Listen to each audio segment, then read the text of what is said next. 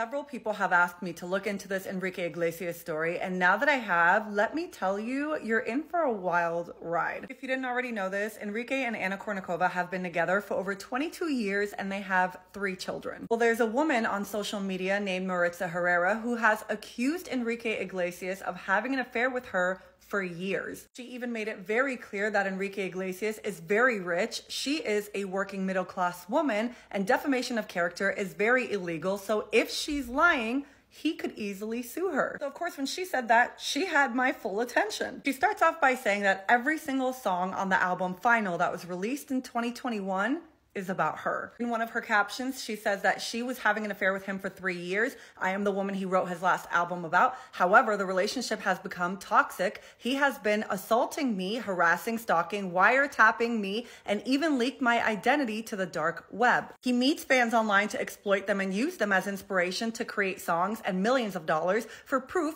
visit my Instagram profile, and she listed it below. So I go to her Instagram, and one of her posts shows her credit report and how she got an alert that her email was exposed to the dark web. She believes he did this because she proved that she was having an affair with him on Facebook Live. And so she reported him to the FBI for leaking her identity to the dark web, then mocking her and telling her, I'm a living legend and you're a stupid middle-class girl. No one will ever believe you over a legend. Not only does she say he was wiretapping her, but apparently wrote songs about it, and when she told the police, they didn't believe her. She also said that when she posted this video to try to expose him, his own father liked the post. Here's the thing, she got a friend request or a message request from an Enrique Iglesias. So she went to go message the real Enrique Iglesias asking if that was him. Here's a photo, I got a message request from you. And she even has a post where she says she recorded them having phone you know what as evidence. After going through everything she has posted, I think I know what's happening. She most certainly did not have an affair with Enrique Iglesias, but she 100%